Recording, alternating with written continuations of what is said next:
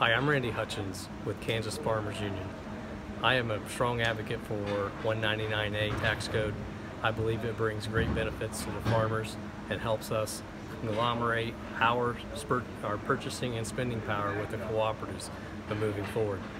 Not only will this help the farmers financially, but it will also help our rural co-ops and rural communities become more stable in their financial state.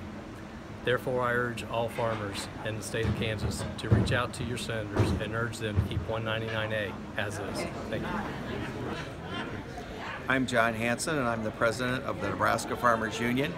I am in strong support of the provisions that Congress passed to level the playing field between cooperatives and the private sector. The private sector received substantial competitive advantage with the tax treatment that they received. This is about fair play. As producers, we have a very good system of cooperatives across the state of Nebraska that serve our communities, that continue to reinvest the profits from those cooperatives back into the communities.